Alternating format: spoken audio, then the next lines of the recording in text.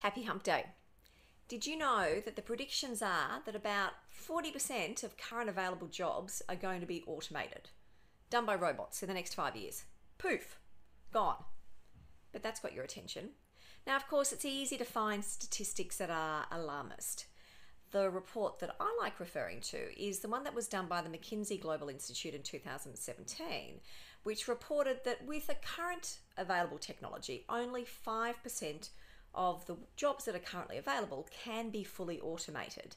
But about 60% of jobs can have up to 30% of the activities automated.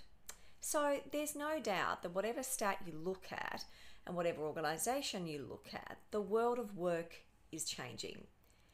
And it can be really easy to feel as though you don't have any control and that it's running away from you. But you actually have far more control than you think you do.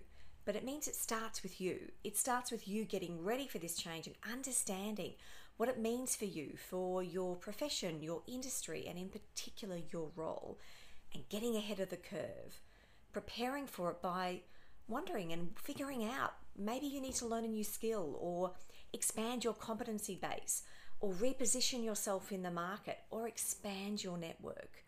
Whatever it is, it's you taking control, planning it out, and working out what steps you need to take to make sure you're able to future-proof your career.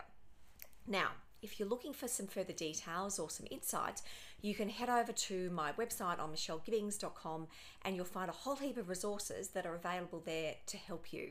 See you next week. Take care.